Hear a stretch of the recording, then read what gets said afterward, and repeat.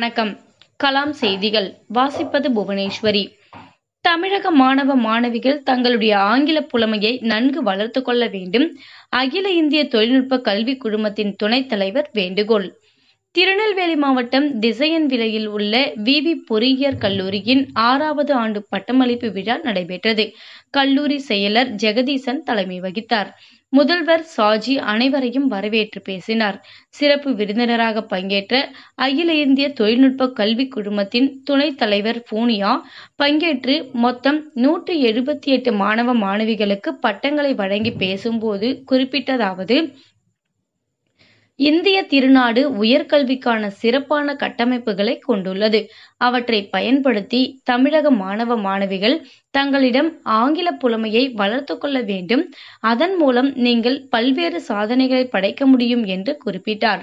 பல்கலைக்கழக தரவரிசை பட்டியலில் இடம்பெற்ற மாணவ மாணவிகளுக்கு நிர்வாகத்தின் சார்பில் தங்க நாணயங்கள் வழங்கப்பட்டன. பேராசிரியர்கள், மாணவ மாணவிகள், பெற்றோர்கள், பிரமுகர்கள் என திரளானோர் கலந்து கொண்டனர்.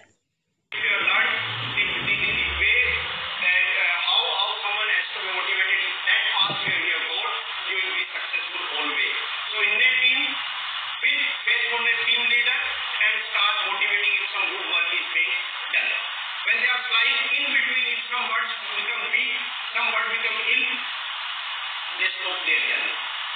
They used to come on the ground and they won't start their journey till that bird becomes okay or if it dies. In between they never leave. So that type of attitude you people will have to. In your team someone can be weak. If someone is having tears in his or her eyes, first tear should be in your eyes. That type of faith, that type of humility, you people will have to have. We want great persons, great human beings from such type of institute with very good attitude. Second one, positivity in your attitude it has to be. Small example I am giving.